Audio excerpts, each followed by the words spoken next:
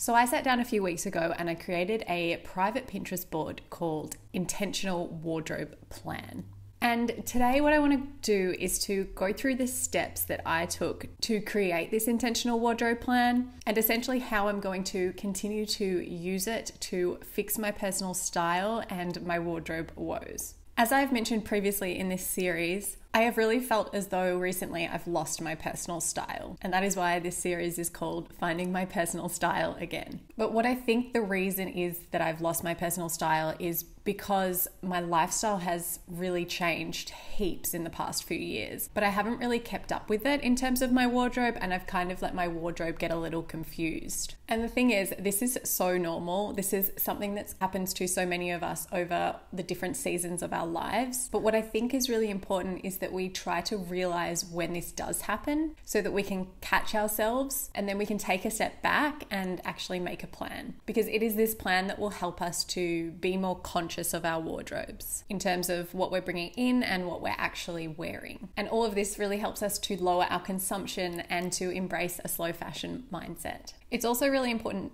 to me personally to have an intentional wardrobe plan because it will lower my anxiety surrounding my wardrobe. I am an introvert, and because of that, I find that disorganization and mess can be really energy draining for me. So this activity today is kind of the definition of self-care for me. Alrighty, so let's get into the steps that I took to create my intentional wardrobe plan. So the first thing I did was I opened up my Pinterest board and created a new private board. I kept this board private because I just wanted it to be my own little project while I worked on it, and eventually I will make it public. Before pinning, I got my notebook out and I wrote down a few points of intentionality that I spoke about in the previous video in this series. Things like dress for my lifestyle, stop chasing my fantasy self, have less black and introduce more color, etc.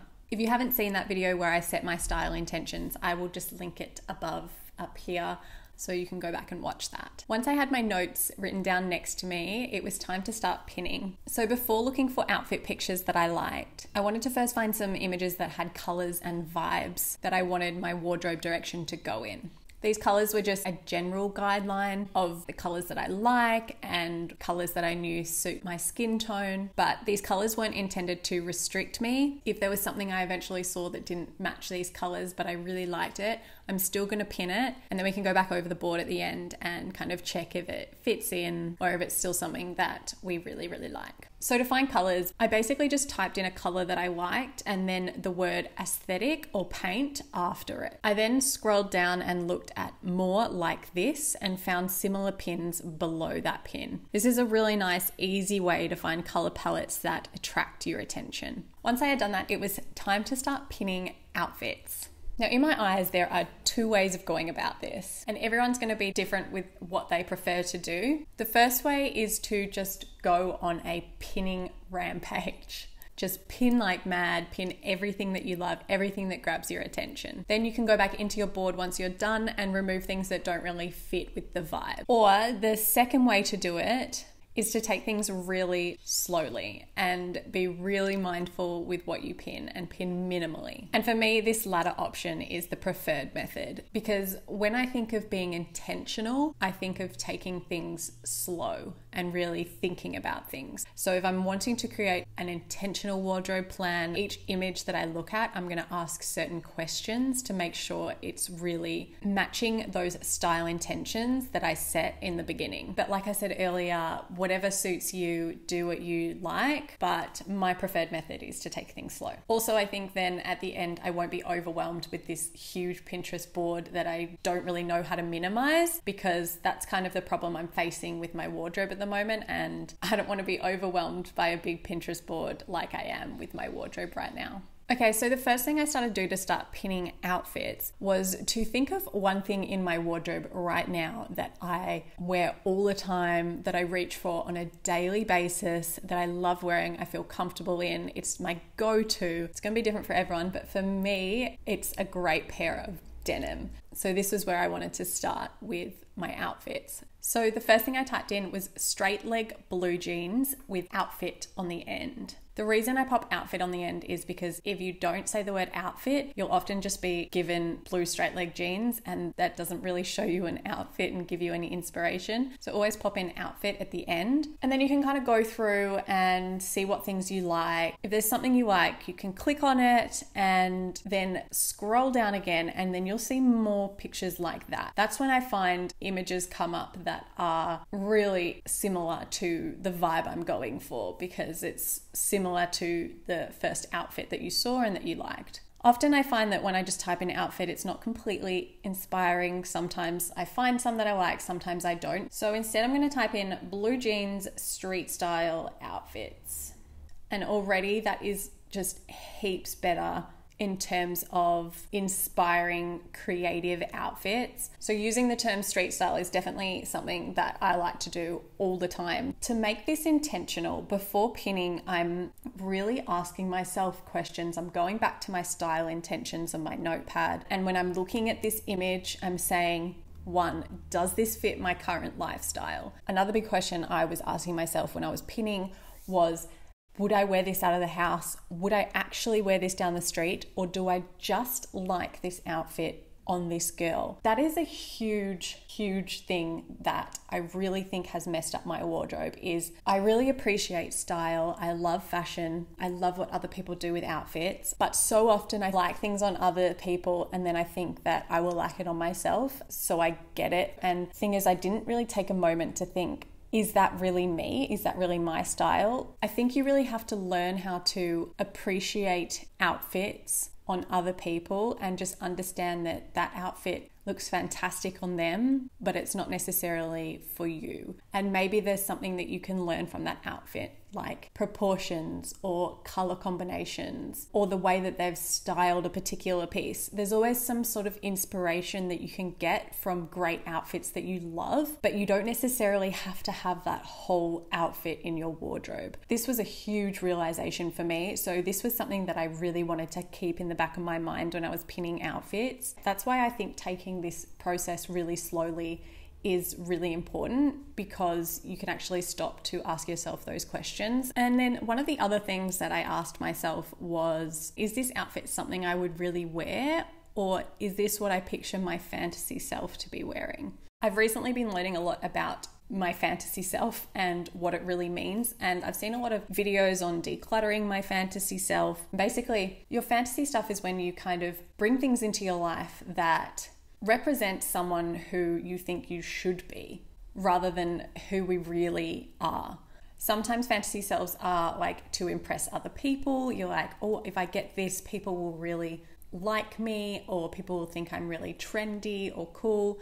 Fantasy selves can be someone you aspire to be in the future, but you're not quite there yet, which it's nice to aspire to be someone, but really so often you can get tripped up and that fantasy self doesn't actually fit your lifestyle. And then fantasy selves can also be just memories from our past. So you might be holding on to particular things, or you might want to buy a particular thing because it reminds you of a time in the past that was really lovely, or you find it really hard to let go of because you put money into it and that was your past life, but it's not your life now. So I really do think it does come down to lifestyle and just really recognizing your lifestyle and being super honest with yourself. Like, why not be honest with yourself about what it is that you love and wear, so that you can really work out what you love and wear.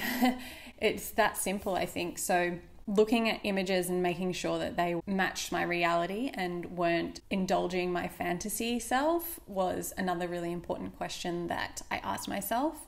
And then the other thing I did when I was looking through pictures and pinning them was just to kind of be mindful of how many trendy items I was pinning. So I really wanted to make sure I wasn't going too crazy on the trendy pieces, and that I was really looking at classic, timeless outfits, because that is more where I want my wardrobe to go. However, when I say that, I'm not giving up trends, because I think trends can be really fun, but I just want to be really, really, really mindful of when I bring trends into my wardrobe. And I want to make sure they're things that I personally love, or I really did love before they were a trend. the last thing I kind of kept in the back of my mind when I was pinning things was to just really be true to myself. I think because I've put myself out in public, I've put my style out in public on YouTube and on Instagram, I've had a lot of people be able to tell me what they don't like about my style, which is obviously fine. Like, I don't expect everyone to love my style. My channel is more about teaching you how to be creative with your own style. Because I put myself out there, and I do have to be really mindful that I'm staying true to myself and not just listening to what other people say about my style. So for example, I can't remember, but I've had someone tell me something in the past, saying like, oh, for a young woman, you often dress for someone twice your age, like a grandma. And at first I actually took this really personally, and I was like, oh no, like, do I look like a grandma? Like, I don't want people to think I look like a grandma. And then I was like, do you know what? I don't give a I love cardigans, and that's just a fact of life, and that is my true self. I love the way a cardigan looks. I love the way it feels. I've always loved them, and I'm sorry if that offends you. Not you, but you know what I mean. But that's just a small example of making sure that I really check in with myself and be true to myself, because I have a lot of people critique my style, and that is fine, but I don't want to buy into it. I just want to keep reminding myself that it doesn't matter what anyone else thinks. What matters is if I'm comfortable and if I love something, then I'm going to go wear it with confidence and I'm going to feel great. So I'm going to wear my cardigans, and I don't care if I look like a grandma. So when I'm going through these pictures on Pinterest, I am remembering to be true to myself. And if I see a picture that looks a bit like a grandma outfit and I love that outfit, then I'm pinning the shit out of that outfit. When I was pinning things, I wasn't thinking, what will people think of me in this outfit? I was thinking, how will I feel in this outfit? And I think that's really important. That's really a big difference. And so as I was pinning, I was kind of searching things that I had in my wardrobe, seeing if there were cute outfits. And then I was going through like the explore page. I was typing in just basic street style outfits and seeing if anything popped up that I really liked, and trying to cover like outfits from all seasons as well. Whew. Okay, we still have another step after this. So the next thing I did was I clicked into my Pinterest board to kind of have a look at everything together as a whole. This is the moment I was trying to really evaluate and look for patterns in the outfits that I'd pinned. And as I was going through my outfits, I did see quite a few patterns that I haven't really noticed so much in the past. Now that looking at them, they're so obvious to me, but just doing this really helped me to see them clearly. A few of the patterns that I noticed was a lot of denim. I mean, a lot of denim. A lot of denim sitting on top of ankle boots with a really small heel and a square toe. So not a huge heel, not a pointy toe. And that is something that I don't have in my wardrobe. Both of my boots in my wardrobe are really high heels. I think about now, I'm like, I don't think I would wear them out of the house. Like, I'm approaching 30 this year, and I do not have time for heels like that big. I've definitely noticed that I want more comfortable heels. Like, these girls look like they're running in their heels.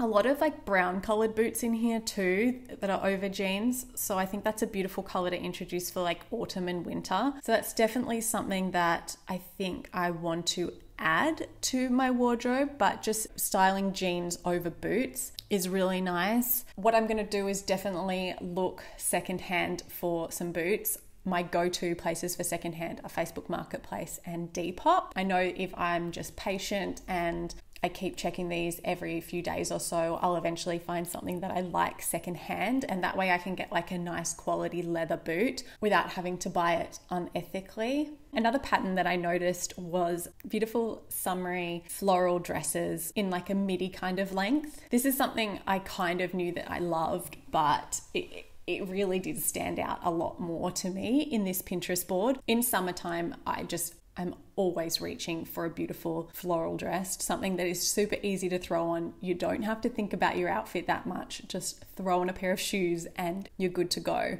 With that being said, as an overall theme, my Pinterest board is very feminine as well.